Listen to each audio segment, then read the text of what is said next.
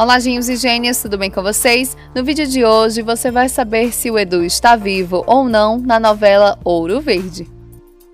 Se você quiser ficar por dentro de todas as novidades da novela, basta você se inscrever aqui no nosso canal e ativar as notificações. Aproveita também e deixe o seu like. Para mais novidades sobre a trama, acesse nosso site, o link está aqui na descrição. Vamos lá?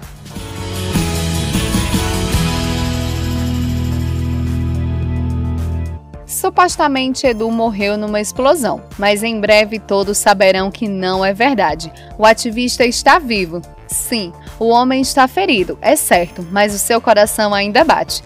Depois de ter sofrido o acidente, Edu é encontrado por uma tribo de índios. O grupo encontra um ambientalista em mau estado e decide ajudá-lo. O ex-namorado de Bia é ajudado pela tribo e acaba por ser encontrado pelos trabalhadores de Jorge. Ao descobrirem que Edu está vivo, os capangas de Jorge ligam para o patrão, que está em Lisboa. O empresário fica a saber que o rival está vivo, apesar de muito doente, mas Jorge fica a saber que o ativista perdeu a memória, algo que pode ser-lhe útil. Jorge diz imediatamente aos trabalhadores que vão ver com Edu e que o levem para a sua fazenda, de forma a ter o homem debaixo de seus olhos.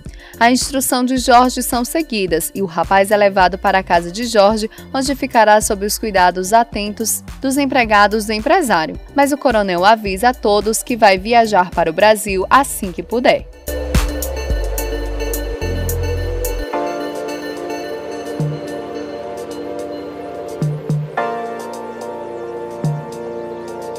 Se você quiser ficar por dentro de todas as novidades da novela, basta você se inscrever aqui no nosso canal e ativar as notificações. Aproveita também e deixe o seu like. Para mais novidades sobre a trama, acesse nosso site, o link está aqui na descrição. Vamos lá?